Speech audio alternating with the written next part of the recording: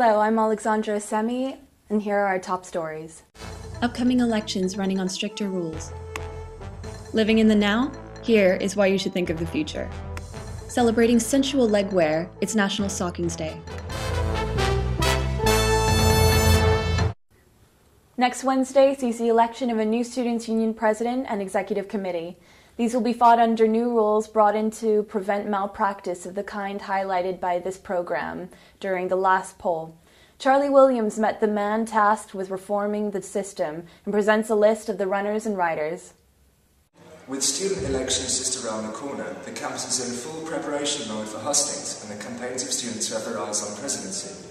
However, as the last election was mired in controversy and allegations of bribery, Bob Watt, Professor of Law at the University of Buckingham, was called to lead an inquiry into the malpractices.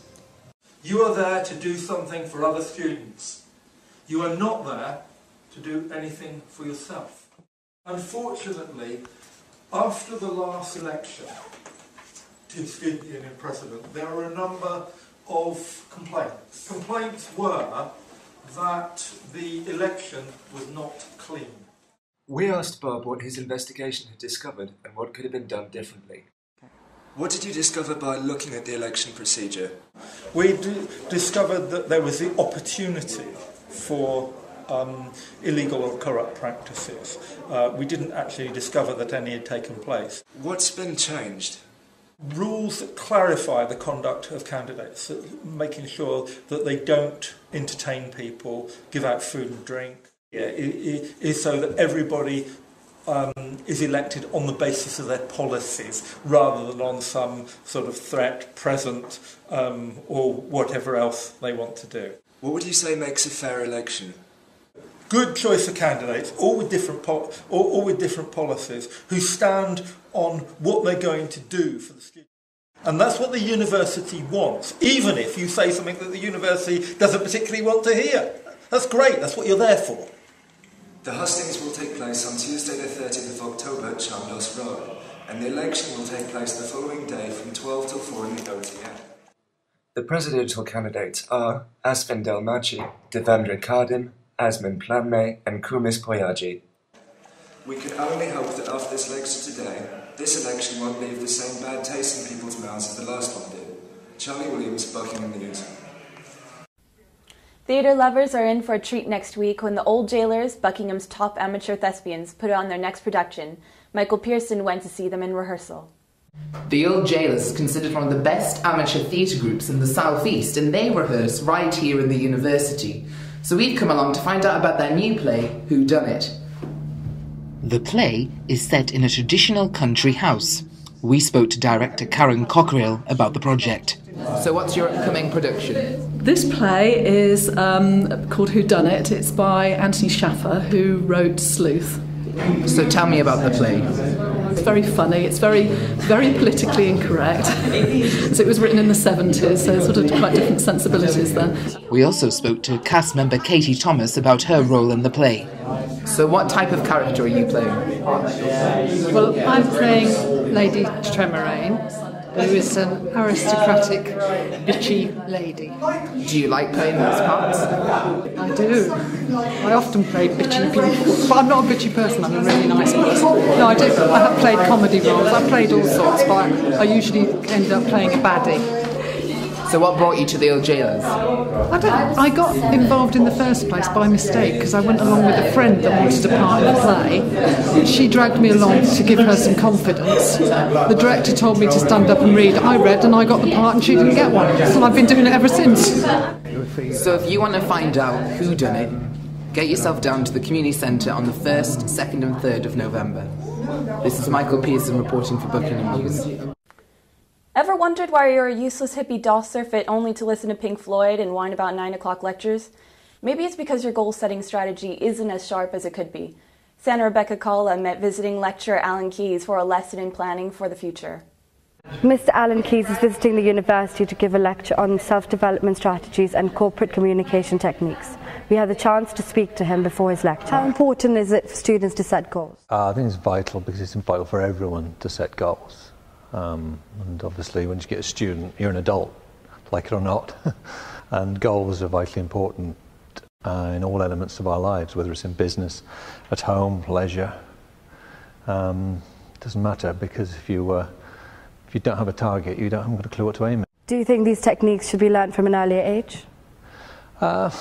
Personally speaking, no.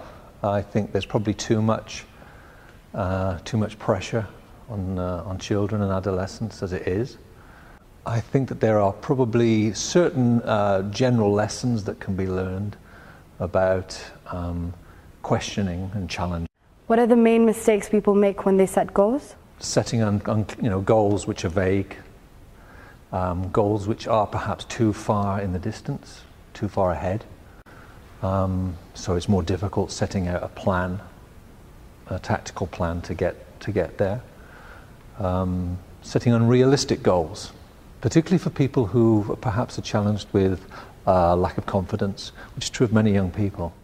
Set goals and fulfill your true potential. It's never too late to start. This is Sana Rebecca Carla, Buckingham News. Those of you who have lectures in the IFLH or in CRB 1 and 2 in the Chandos Road building will have seen the paintings of Anthony Green, whose works are on permanent exhibition here. The artist was at the university on Tuesday to talk about his life in pictures. Helen Thane was there to talk to him. Anthony Green is an English realist, printmaker and writer. He joined us at Buckingham this week to talk about his life in pictures. We joined him after his talk to find out more. I was 8 when I started copying pictures from Mickey Mouse comics. At school, when I was 12, I really had a wonderful art teacher who was a professional artist who introduced me to all sorts of marvellous things. Van Gogh, for instance, he introduced me at the age of 12 now. 50-odd years ago, a colleague of mine who I'd been a student with at the Slade looked me straight in the eye and said, "Really, Green, you're not a proper modern artist." And I laughed it off. It's been niggling at me for over 50 years. I suppose he was right. What or who has influenced your work the most? Vincent van Gogh was an artist who really I fell in love with him, and to this day he's probably my favourite artist. And then a whole series of other artists. I was brought up on European painting. Your paintings aren't simple 4x4 canvases. How do they begin to take on their original and unique shape? When I say to you, you'd remember your bedroom this morning when you got up, and you immediately remember it, don't you? But you don't remember it in your mind's eye as a rectangle. You simply have a sufficiency of information in your memory bank. It doesn't have a rectangle around it, and that's the world I'm trying to capture. Anthony Green is an honorary graduate of Buckingham, and many of his paintings can be seen on display around campus. This is Helen Thane, Buckingham News. Saturday was National Stockings Day, so we decided to investigate the local lingerie scene to discover whether the world's most sensual hosiery was a real lady's choice or simply a case of male overexcitement. While her gentleman colleagues were fighting over the assignment, Amy Hogston slipped downtown. The first stockings were made of cotton, wool, linen or silk and were worn to warm one's legs. It wasn't until 1920 that stockings became a fashion accessory, and it was a further 20 years until the first nylon stockings were made. Today, stockings are associated with temptation and sexiness, but are they really only strapped on for seductive measures? Here at Sweet Dreams, we talk to the experts. Stockings, pantyhose, tights. What is the main difference? Well, pantyhose is the American word for tights. And then hold-ups, they stay up on their own because they have a silic around the top of the leg. But stockings, in order to wear stockings, you do have to wear a suspender belt in order to keep them up. Is there a certain type of stocking for a certain leg type? They do come sized, small, medium and large. If you buy them too small, then they don't come high enough up the leg, they only just come above your knee. If you buy large and you're not really large, then you tend to get wrinkly ankles. And what are they generally for? And it's usually for occasions, i.e. it's bridal, weddings, christenings, birthdays, anniversaries, also fancy dress. We get quite a lot of people buy fishnet stockings, particularly for, past eras. Whether it's winter or summer, day or night, stockings are a suitable accessory to draw attention to one's legs, or if need be, to keep them warm. This is Amy Hogston reporting for Buckingham News. After last week's success on the pitch, the university's football team was hopelessly outclassed in their next game against Siashim Reserves. The gremlins that dogged the team were at work in our camera too. We apologize for the lack of sound in our report. The first half of the game is too distressing to show, Sirisham having gone 3 up with some ease. Buckingham played 3 at the back, a tactic that failed to counter Sirisham's attacking play. Buckingham switched to a back 4 at interval, which allowed him to challenge more at the other end, and were it not for this glaring miss, would have reduced the deficit. However, Sirisham remained a clear and present danger to the Buckingham defence, with constant pressure on the back line. A 4th early on in the second half put the game beyond reasonable doubt.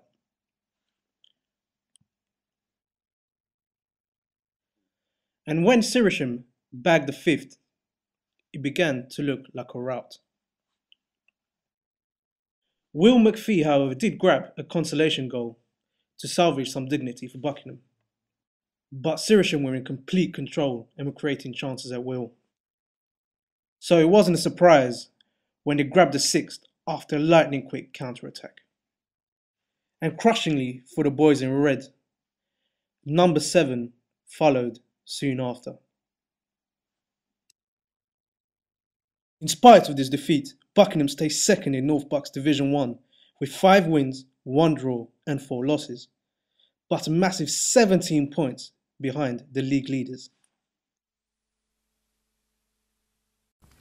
Get the kitchenware out and heat up the oven for another episode of Cooking With. Favor Oyebode was looking over the chef's shoulder. Hello and welcome to Cooking With. We're back in the kitchen with Rachel Pekin and a simple recipe for cheese on toast that could fill your tummy and go easy on your wallet. Oh. Cheese on toast. You might think normally, okay, well, you know, any cheese will do, and to some extent that's true, but the best cheese to use is Lancashire cheese. A teaspoon, to start with, of mustard powder. We add some beer. Okay. Not an awful lot. Let's call it 3 tablespoons. Okay. Then pop it around to make a little kind of paste before we start. An ounce of butter. A nice shot of Worcester sauce. Bit stirring. Don't let it boil. Basically, you can use any bread you want. Go down really well.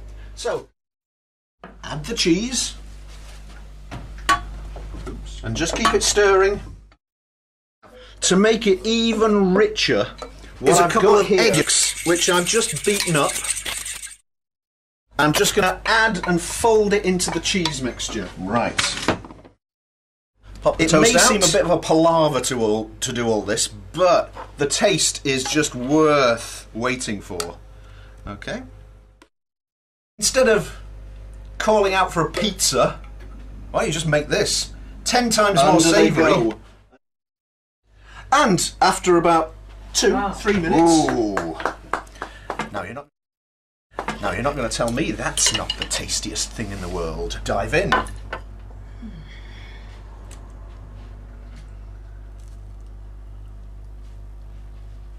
Now, how tasty is that? Nice. Thanks for watching. Have a great weekend. We leave you with a farewell to the recent charter fair that gave the centre of Buckingham a taste of Disneyland.